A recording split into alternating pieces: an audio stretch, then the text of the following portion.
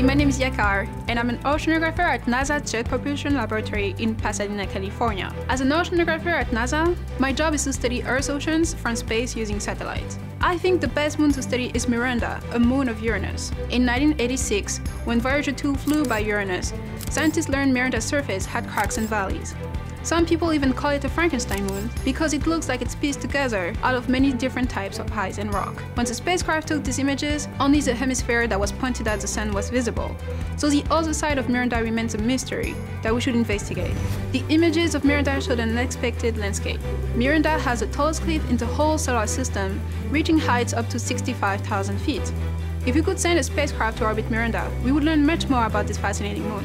I hope you will pick Miranda and write an essay explaining your reasons why we should explore it again. We can't wait to read your essay!